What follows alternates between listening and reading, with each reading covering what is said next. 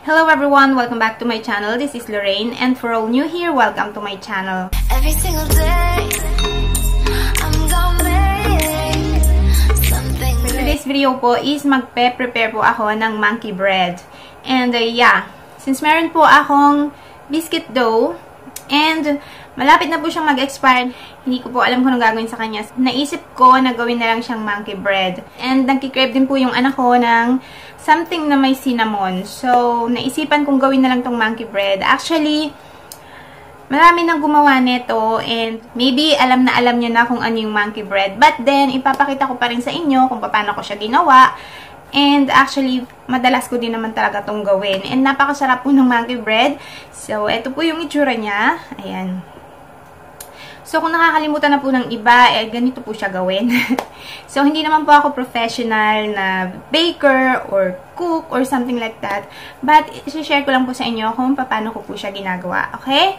So, ganito po yung itsura niya sa paggawa po ng monkey bread. Kailangan po natin ng 5 ingredients. So, ano po yung mga ingredients natin? Pwede din po kayong gumawa ng dough from scratch. But, ito po yung ginamit ko, yung biscuit dough na fix na po siya, easy to use. Ayan, madali lang po siyang gamitin. Kung mag-crave po kayo, madali lang po siyang kunin. So, ito po yung mga kailangan. By preparing monkey bread, we need 5 ingredients. So, we have white sugar, brown sugar, cinnamon, butter, and biscuit dough. I'm using biscuit dough because this is ready and easy to use. So, now we're going to prepare our cinnamon sugar, which is the white sugar and cinnamon. We're going to mix this together. So, we need a Ziploc bag to prepare our cinnamon sugar. So, just like this, we're going to mix this together.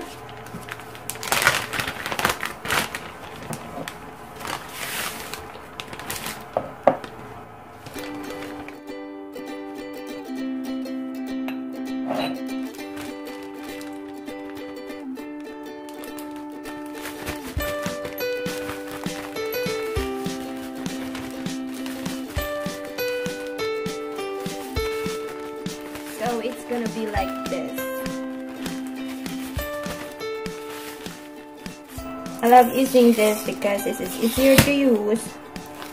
So, just like this.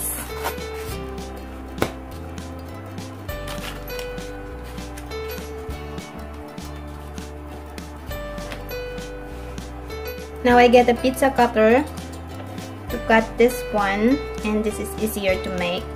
Just like this. Okay, I'm gonna cut it into quarter, guys. So just cut it into quarter, just like this.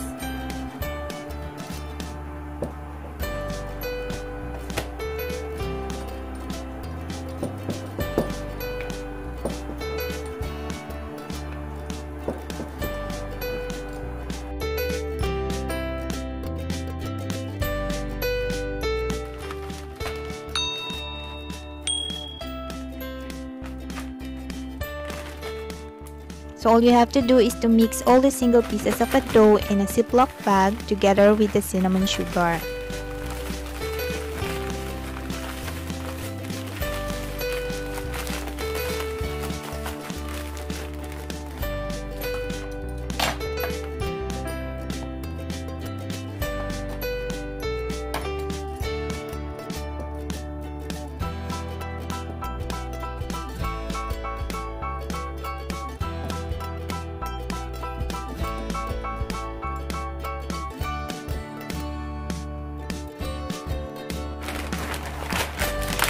So it must be like this. Ito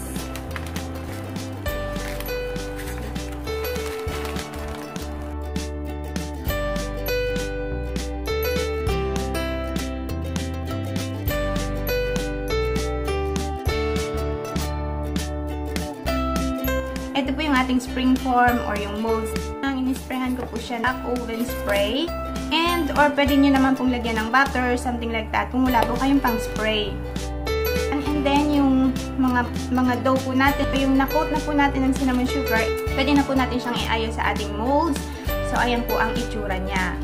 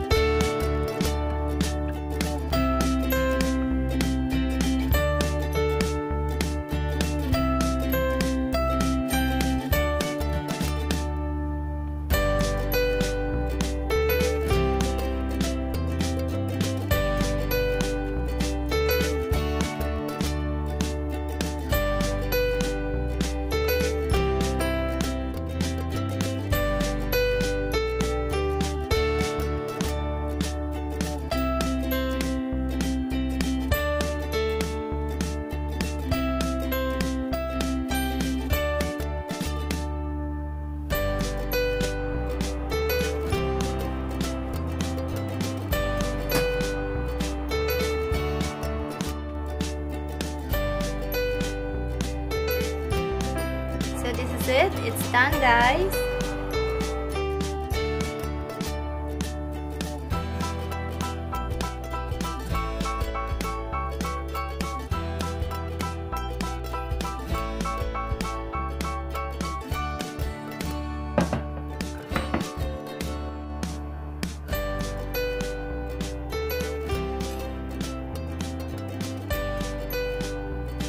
So, ayan po yung itsura niya. Oh my goodness. Napakasarap. Look at that.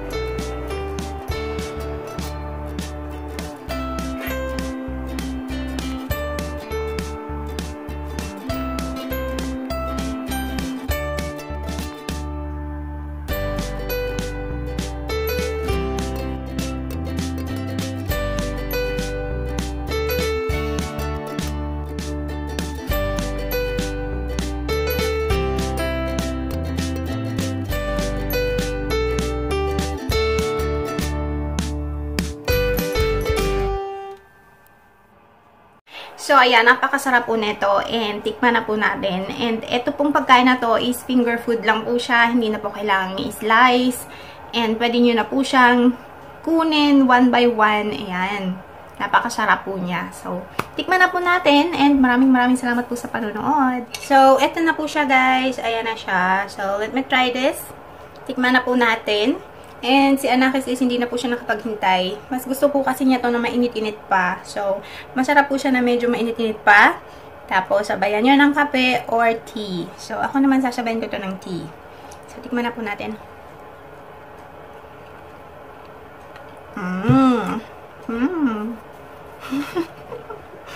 Kain po tayo, guys.